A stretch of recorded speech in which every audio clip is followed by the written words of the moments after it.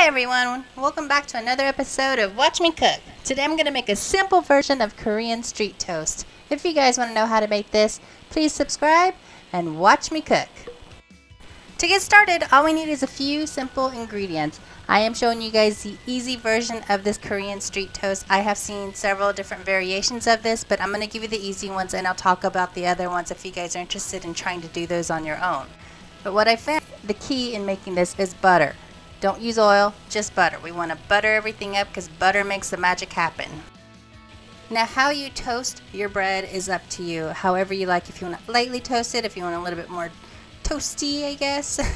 But that's up to you. Don't worry about that little piece right there. It's the very end piece, and so it looks like it's burnt, but it's not. It's just the end of the bread.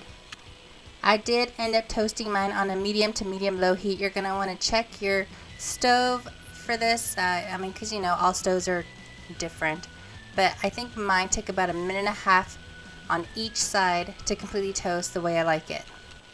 Oh, and have you guys had this happen to you? I'm sure you have. It has to have happened just to everybody else too. But one pan always cooks, or one side of the pan actually always cooks more than the other side. And it's always been like that. I mean, I can use an expensive pan or a cheap pan. It doesn't matter. It's going to always be cook more on one side more than the other. Okay, getting off my little pan thing here. Butter. Again, butter. Add more butter. If you see that you need more butter, just continue adding more butter on there underneath it and let it continue cooking until you get it to the level that you like it. Once you have your toast where you like it, go ahead and set it aside.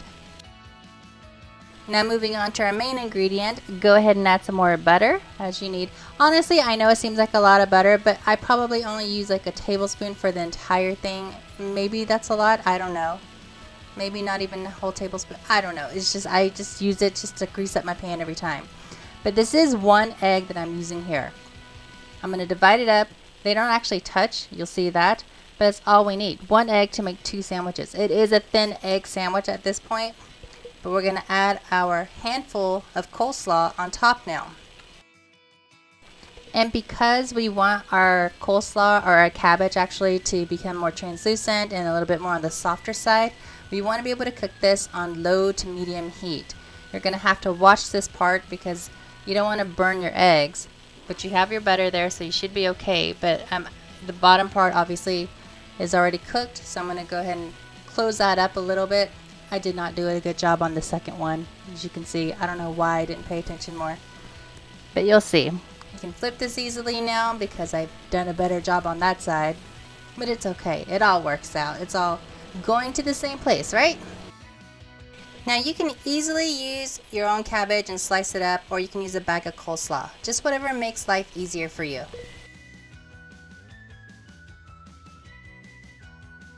And I forgot to mention to you guys, if you guys want to make it more fancy or just additional or whatever, you can add another egg into your sandwich, just over easy, over medium, however it is that you like your egg. 1 whole egg is all you need to add in addition to it, as well as 1 piece of ham, or however many pieces of ham that you like, but you can add that as well, and that will make your sandwich a little bit more substantial. But these are for my kids and say that they didn't really need it.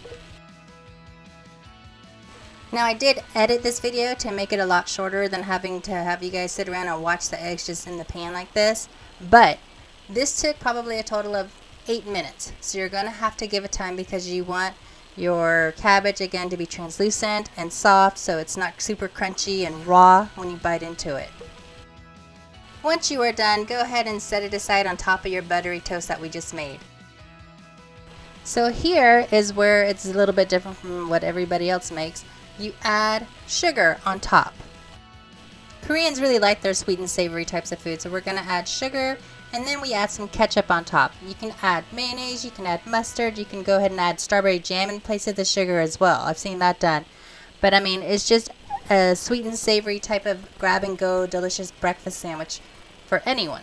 And as you guys saw, it's really easy to make. It's pretty foolproof. You can't really mess this up too much as long as you cook it on the right setting.